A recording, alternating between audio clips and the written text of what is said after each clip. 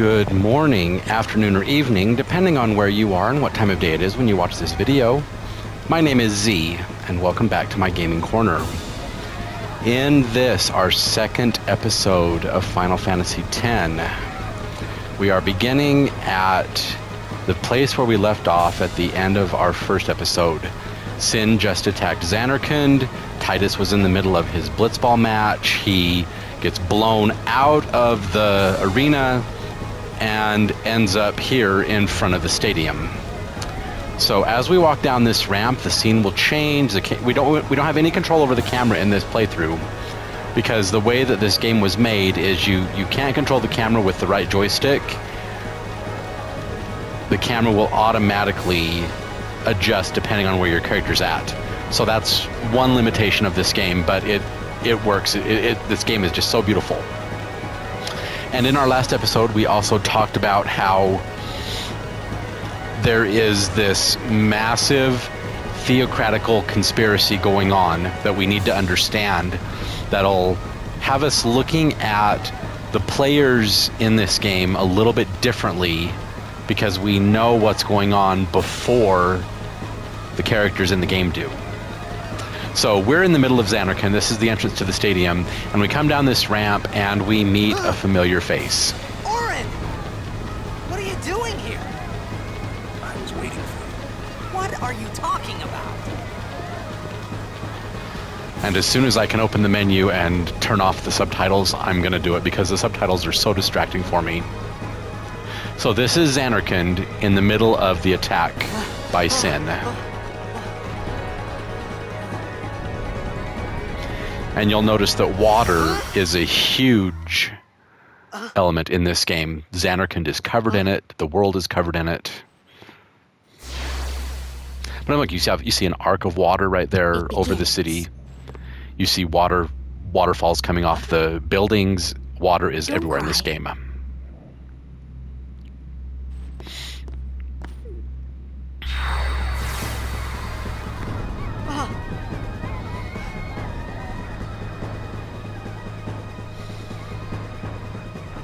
What the? Hey, wait! Hey, not this way. Look.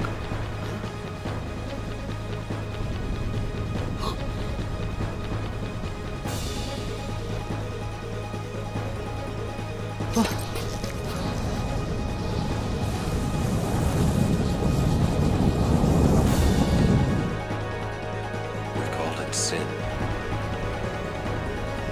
Sin?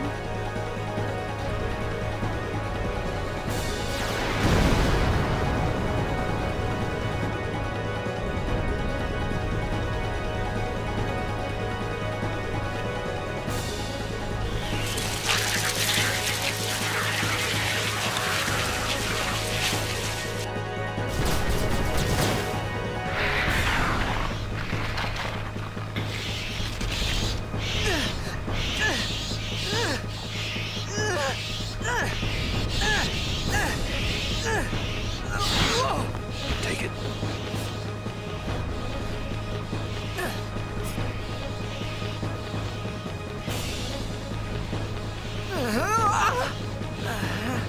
A gift from Jack.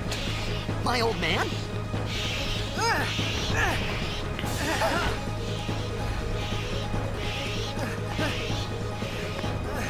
I hope you know how to use it.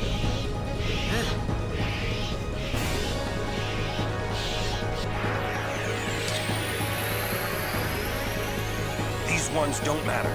We cut through. Okay. This very first fight and the sequence of the attack on Zanarkand is our tutorial. Oh, sorry. Sorry about that. Air is dusty. Anyway, sorry about that. As I was saying, this first battle and the events of Sin's attack on Zanarkand acts as our tutorial into the battle system of Final Fantasy X. Unlike previous Final Fantasy games that used the active time battle system, or the ATB system, where you have a bar that fills up on the character's name. When the bar fills up, they can take an action. This one uses the conditional time battle, or CTB system, meaning that you can take as long as you want, and it is turn-based, and you have to strategize how you want to deal with these fights.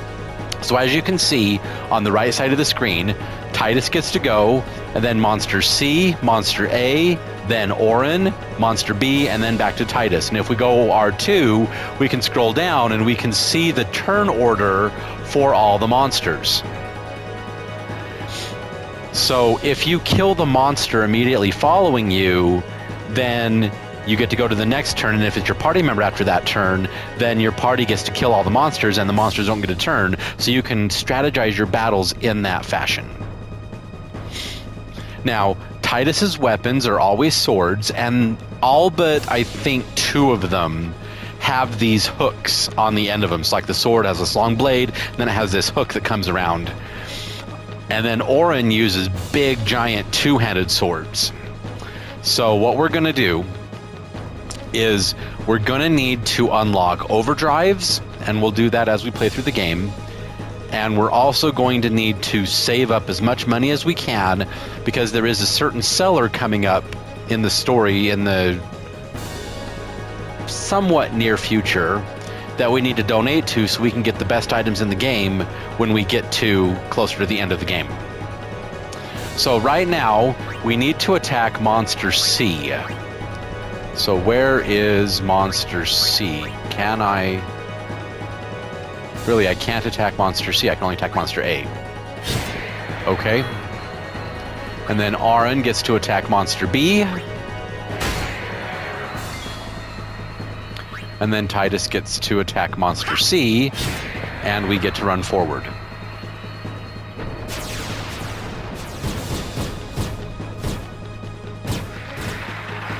And in this fight right here is where we start to learn strategy. Cut the ones that matter and run. So Auron tells us, don't bother going after all of them, just cut the ones that matter and run. If you want to be an insane person and grind all the way to level 99 right here, guess what? You can. Only kill the ones that have shining wings, and you could stay in this fight for hours upon dozens of hours. If you want to just grind like that right here, you could. I'm not going to. I'm going to show you a very reasonable way to get through the game, become as powerful as possible, to where when we get to some of the harder fights that are part of the story, we're at a section of the game where we have access to some really, really, really good stuff, like break damage limit, triple overdrive, and Aeons that can hit for 100,000 damage instead of the measly 9,999. And we can just wipe the enemies off the map easy. So we're going to attack the ones that have shiny wings, because then they will attack us.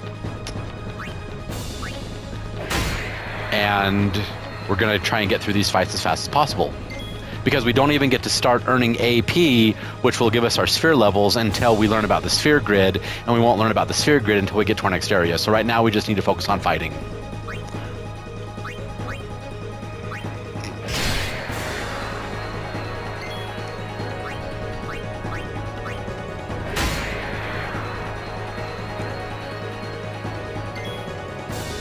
Okay, there's Monster A, and then Monster B. I guess they didn't do anything, so... Oh, overkill, love it.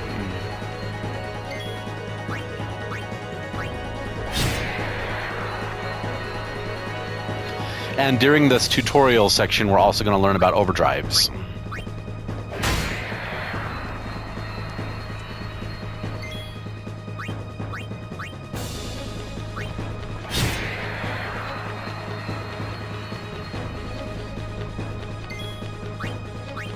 So if you attack the 3 that are in front of you, you move forward.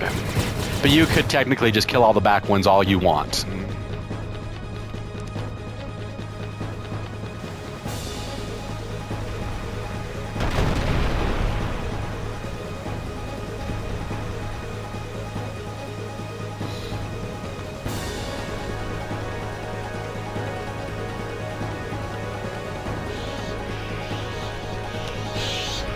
And there is the Sin Spawn.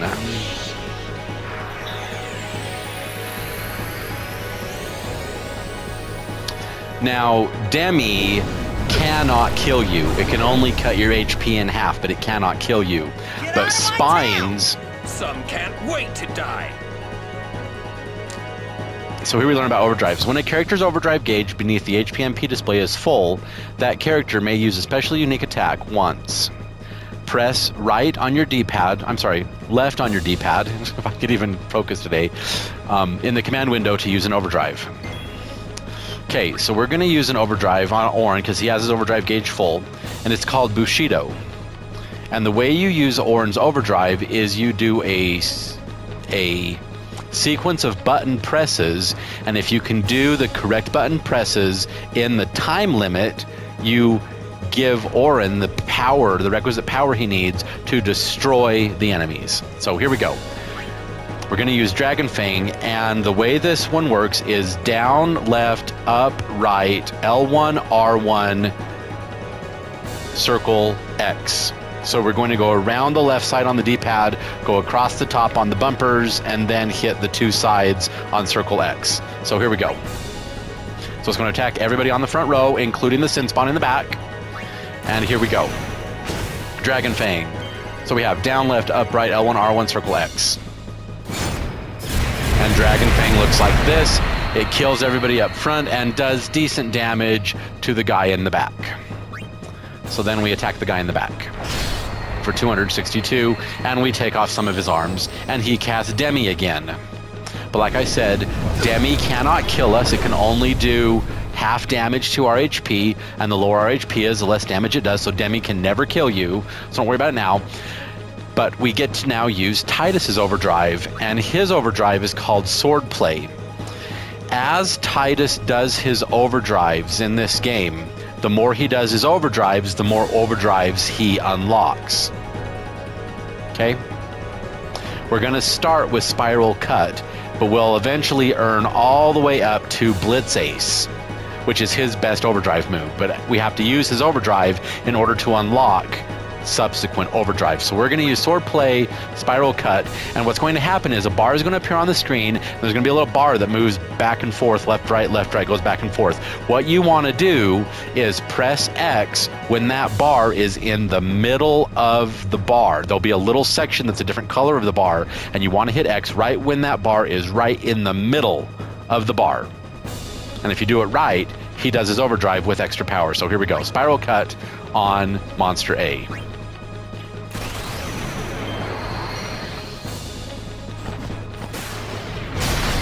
Does 368 damage. Very cool, right?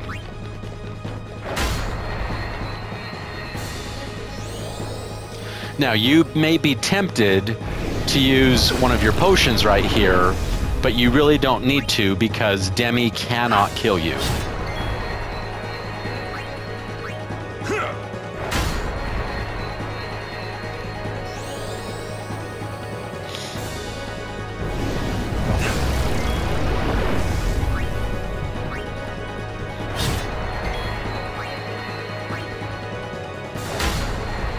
And when we kill all the tentacles on Sin Spawn Ames, we will kill the boss. But as you can see, it just does less and less and less damage to us. And it takes away fewer and fewer hit points every time he does it because it only halves your HP. It cannot kill you.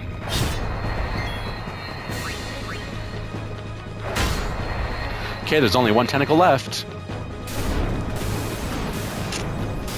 But Arn killed him. Very cool.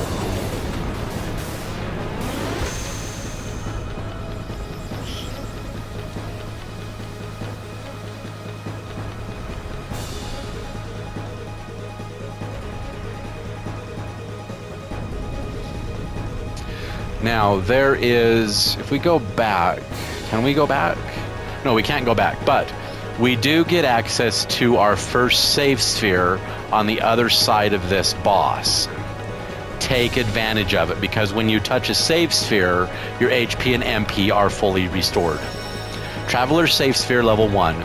Stores a record of your travels, also fully restores your party's HP and MP. This is why you didn't need to worry about using any of your potions, because you only get 5 potions at the beginning of the game.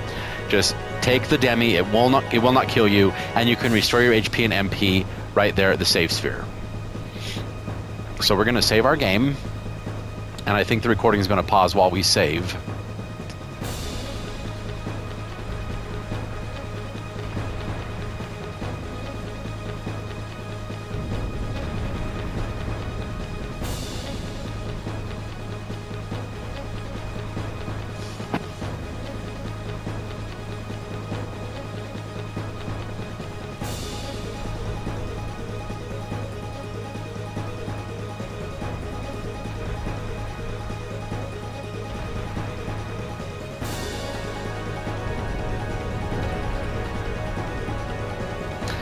Okay, we have saved our game, and let's now go forward to the next part of our story.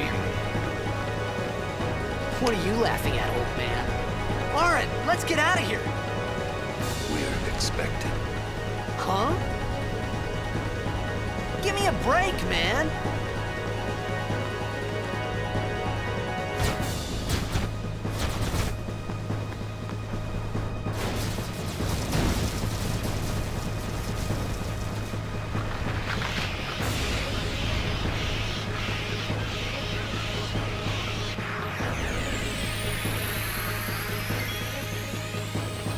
Okay, as you can see, there are a couple of enemies that have glowing wings.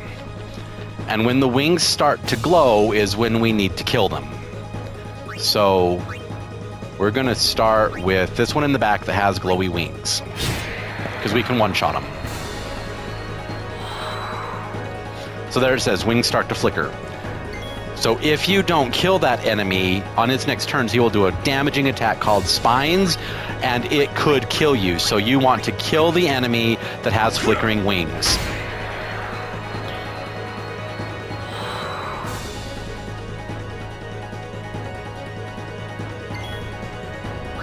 So Titus needs to take care of that one whose wings are flickering. There we go.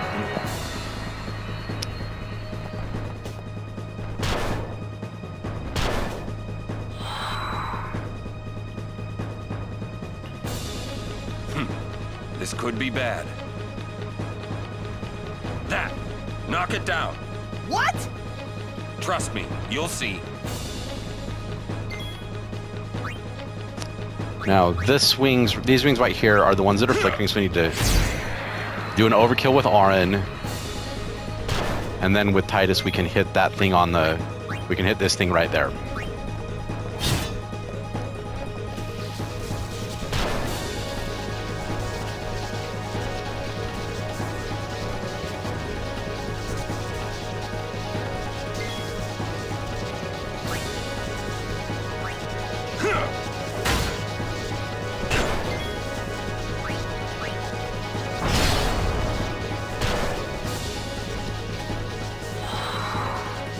Uh-oh, wings start to flicker.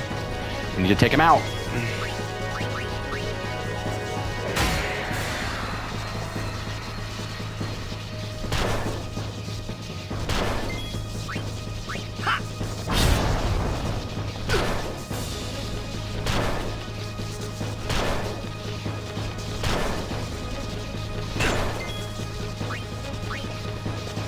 And here we go.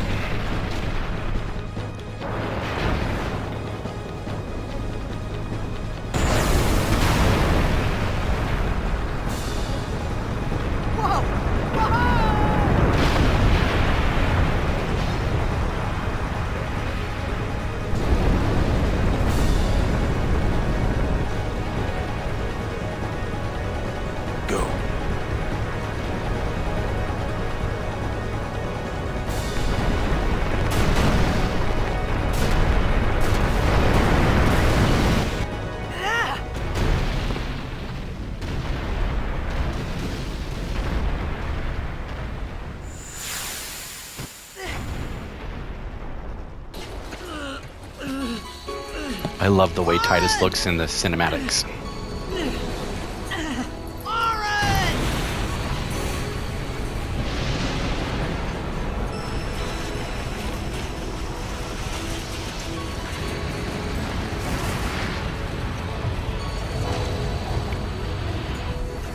Sure.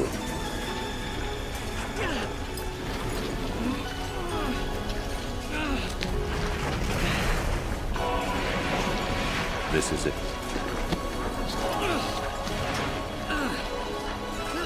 This is your story.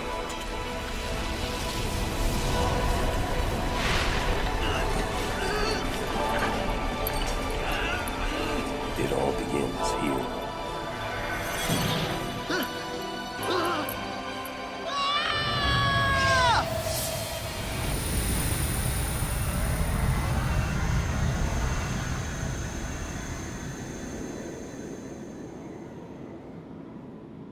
Hey. Hey!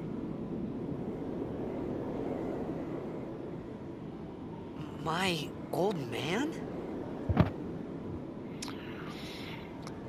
So, Jecht is Titus's father, and he played for the Zanarkand Apes too.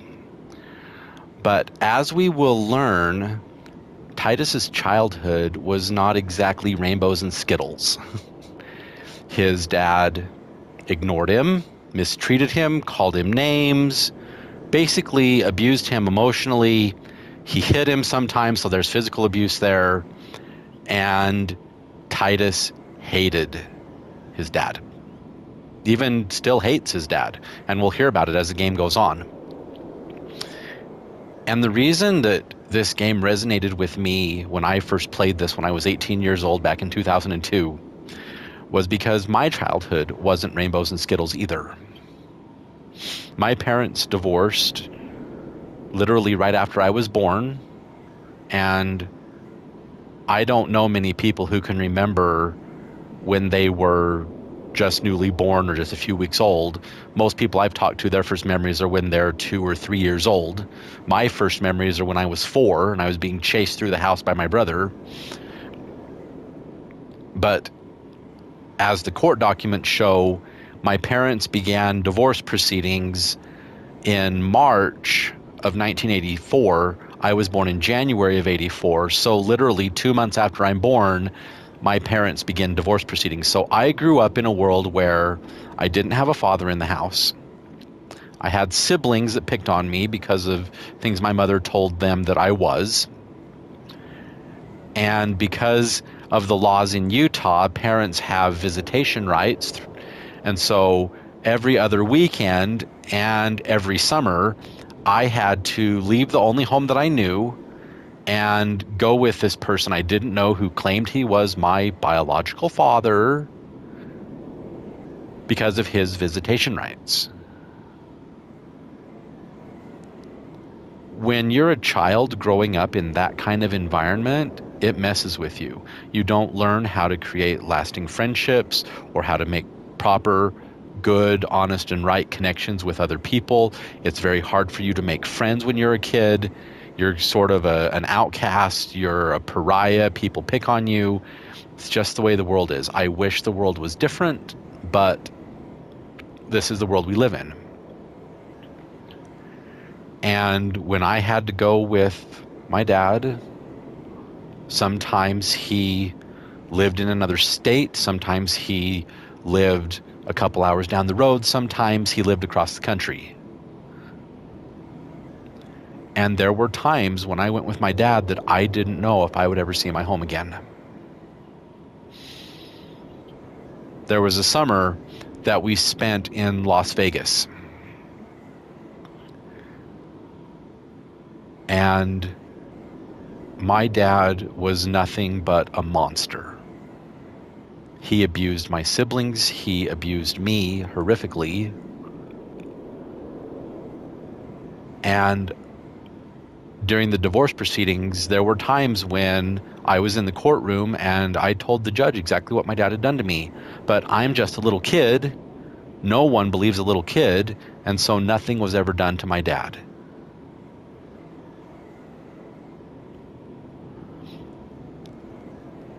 When my grandmother passed away, I was 7 years old. And at the viewing,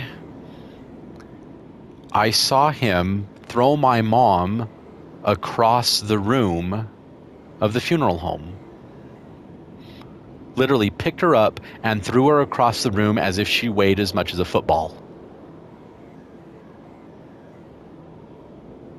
And she hit the other wall with such force that she had to go to the hospital because there were things that were broken and the doctors had to fix it. And I spoke with the attending surgeon several years after the event, and he told me that it felt like some divine presence was guiding his hands putting my mom back together in the operating room.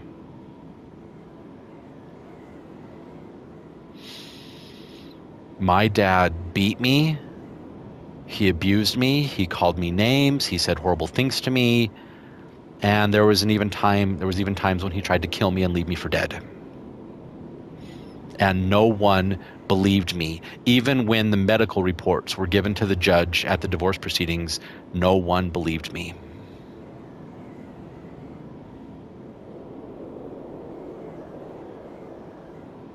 And at the end of the divorce proceedings, the judge told all of his kids to come into the courtroom, and he said we could pick who we wanted to live with until we were 18 years old, after which we could go our separate ways and do whatever we wanted. All of my siblings chose to go with my dad. And me being a little kid, what would you want if you were a little kid, 4, 5, 6 years old? You want your mom, right? Because that was divinely instituted by God. The fathers were supposed to protect the family and provide for his children and his household, and the mothers were supposed to nurture the kids. And so when you are abused by the very people who are supposed to protect you, it screws with your self-esteem. It screws with your image of self-worth. It, like I said previously, it makes it impossible for you to form lasting connections with other people. And that's the kind of world I grew up in. Being isolated from everybody else. Being left alone for hours upon hours upon hours.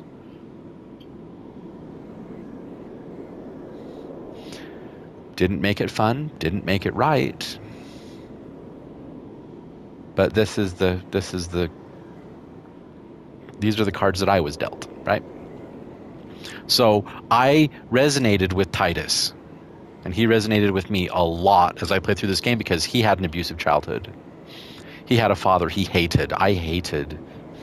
And in some respects, I still hate my dad, even though he is dead now. He passed away a couple years ago. And frankly, I'm glad that he's gone. Because it means that he cannot hurt me anymore.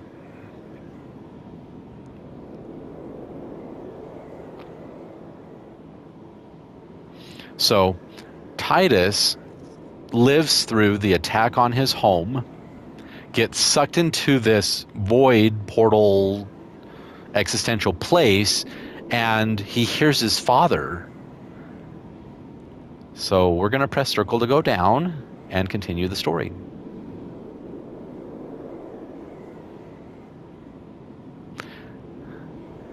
This looks like the Blitzball Stadium, doesn't it? And as the camera spins around, we should be able to see the platform where Jecht stands, and you should be able to see Jecht over there on the platform. So yeah, there he is. There's Jecht, and we're just going to swim over to him.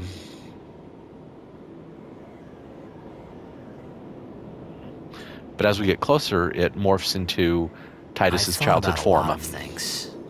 Like where I was, what I got myself into. I started to feel lightheaded, and then sleepy. I think I had a dream of being alone. I wanted someone, anyone beside me, so I didn't have to feel alone anymore.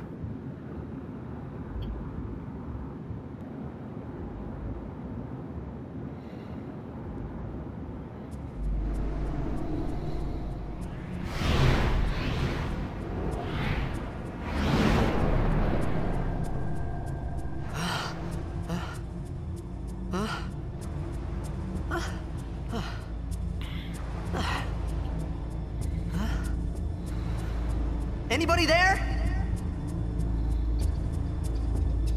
Aaron! Hey!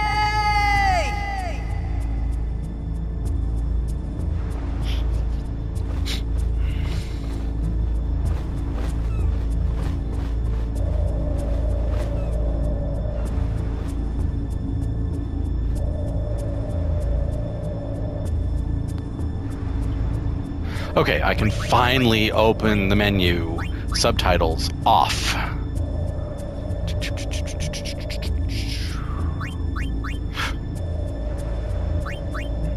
Vibration on. And we can also change between the original music and the arranged music. I just think that the original music sounds better than the arranged music. Because it's the sounds and the music that I remember. So we're gonna go back to the original. We just need to get the subtitles off. So, and then also on curse we need to say on memory. And then as you can see with like the overdrives, we can't change the mode yet, but as we do actions in battle, we'll actually get new overdrive modes, like warrior or slayer or whatever. Okay, but we can turn the subtitles off. So we lived through the attack on Zanarkand. We got through our tutorials and we learned a bit about Titus. And I explained why this story resonates with me, because Titus's backstory is very similar to my own. So, if you enjoyed this episode, please feel free to give me a thumbs up, rate me a like. And if you haven't done so already, please subscribe to my channel and click that notification bell so you always know when new content comes out. Also, please tell your friends about me so they can come and they can enjoy these videos and enjoy the adventures just as much as you do. Finally, and most important of all, please remember this. Final Fantasy X is just a game. And games are meant to be fun, and you're supposed to have fun while playing them. So if you're not having fun, you're not doing it right.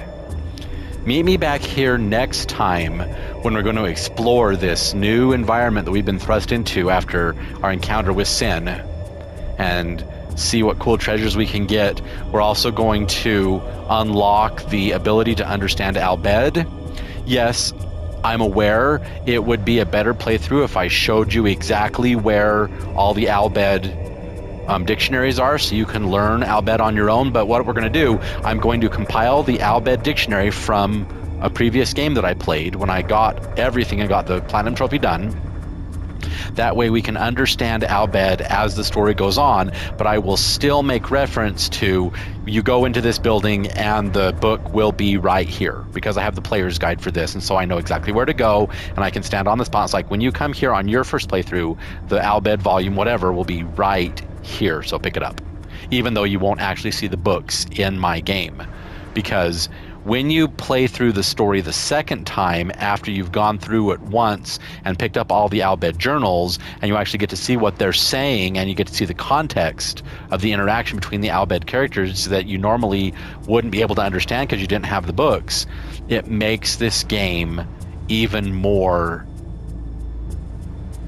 intriguing and interesting, and it gives more depth and more character development to the story, which makes the story even better.